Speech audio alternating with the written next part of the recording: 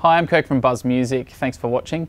For those that don't know, I went to uni and did a Bachelor of Music Technology, so I feel right at home in the recording studio. And one of the questions that we get asked the most is, how do you record yourself? What do you need? What does it take? How do you set it all up? And we've been getting that increasingly in the last couple of weeks. So I thought I'd give you a run through on how to record, how to set your computer up, what you need to connect, all that sort of thing. So let's jump right on in. So I'm using today the Steinberg UR22 Mark II interface. This is a 2-channel interface to USB, and I'm connecting that here to a MacBook Pro. You can use Windows PCs, you can use iOS devices. You just have to check your interface for compatibility. So first things first, we've got it out of the box.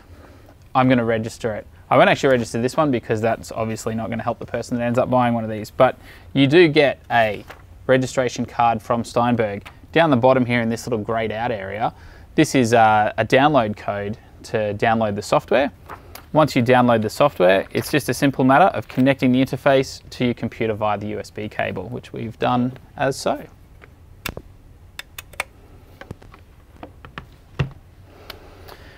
Next thing we're going to do is actually check that the computer recognizes the device. So I'm going to open my sound preferences. And I can see here that my output is set to Steinberg UR22 Mark II. If for whatever reason your device doesn't automatically recognize, you will have to head to the manufacturer's website and download drivers for it. I can also select my input to receive from the Steinberg UR22 Mark II.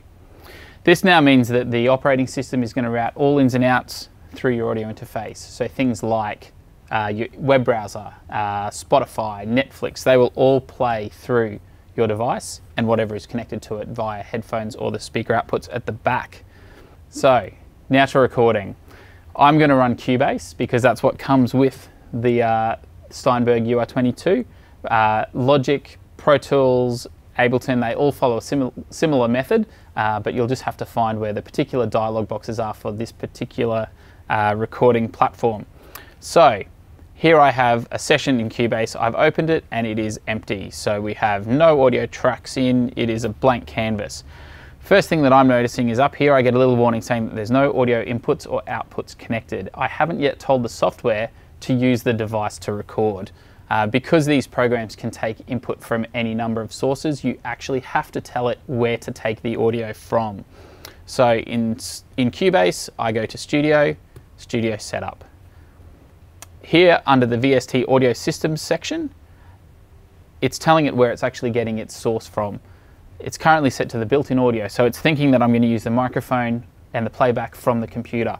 I don't want to do that because it won't sound as good as my device here. So I click the drop-down menu and I'm going to select Steinberg UR22 Mark II. It will ask me, do I want to switch the ASIO driver? Yes, I want to switch. So it's now going to route all input and output through this device. Great, but I still can't hit record yet because I haven't actually got any tracks loaded. So I'm going to go up into Project, Add Track, and I'm going to add an audio track. So it's going to ask me where to get the input source from. So I'm going to plug my mic into input channel 1. So I need that to say input channel 1. It is going to be a mono source coming from a microphone, and I want it to be routed to the stereo output. I'm going to name this mic 1. When I add that track, you can actually see it here. On Cubase, it's actually telling me that it's receiving input from mono channel 1, and it's being routed to the stereo output. Cool. So I've now just created my first channel. Let's see if it's actually going to work.